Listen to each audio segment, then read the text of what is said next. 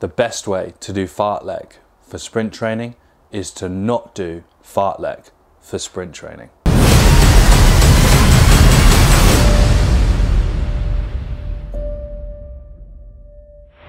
Hi, I'm Sam Portland from Sportland Training and Fitness, and welcome to Coach Sportland TV. Today I'm going to talk to you about Fartlek for sprint training and why it is a terrible idea.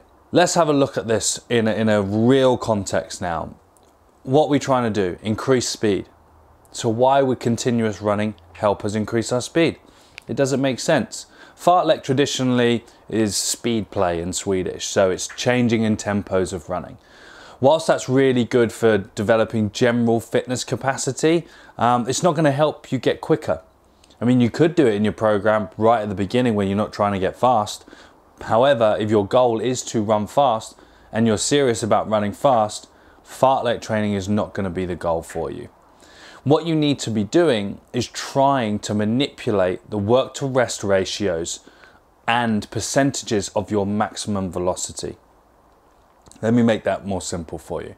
What you're trying to do is run as fast as possible without fatiguing as fast as possible. So for example, let me introduce you to a training means called extensive tempo. Now, extensive tempo training for sprinting is running at about 70% of your maximum velocity, which is very maintainable. Through this, you can train at high volumes of high percentage of speed training without fatiguing, developing your aerobic capacity. Now, that's the goal of conditioning for sprint training.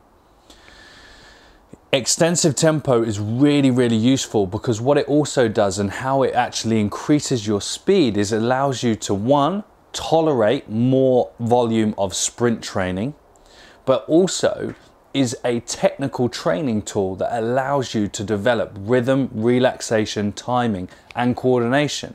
You can almost consider them as form running. And that is a key element of sprint training: efficiency. We need to make you efficient so you can run fast and have a high level of what we call running economy, which gives us a higher level of repeatability so we can do it over and over again. And like I said at the beginning, your goal and why you want to be using conditioning tools for sprint training is to allow you to sprint at higher percentages of your maximum velocity over and over and over again. So take this concept of extensive tempo and start looking to apply that into your training, which is going to condition your working muscles, your nervous system, and train the speed skill paradigm very effectively, which is in turn going to allow you to run faster, more often, and protect you. And if you want to take your speed training seriously, then I strongly recommend that you buy my off-season and in-season speed training manuals available at Coach Sportland. The link is in the description below. If you want to see more video content just like this, packed with information for you to ensure that you are progressing as an athlete, make sure you hit the subscribe button and turn on the notifications. Thank you very much, and I'll be speaking to you soon.